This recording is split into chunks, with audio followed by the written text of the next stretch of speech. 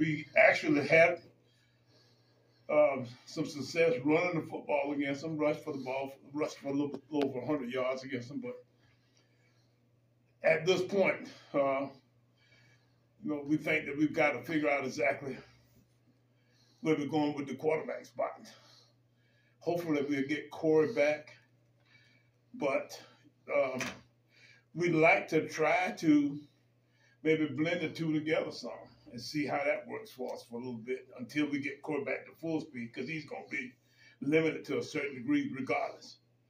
And we'd like to try to get him back to 100% before we throw the whole horse back into the whole deal. But at the same time, we would like to continue to give Andre some reps and add to the mix that we think that Prometheus Franklin is going to be back this week to full speed. He's not.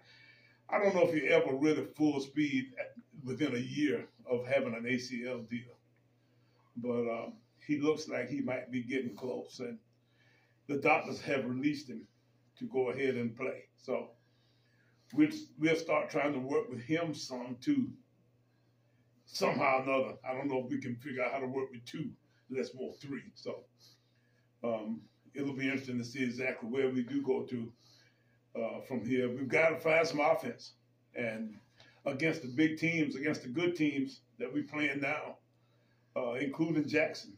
But Charlotte defensively last week had a bunch of them big behemoths out there. They had all those transfers from Michigan and Alabama and all that kind of stuff. So they have some bodies, and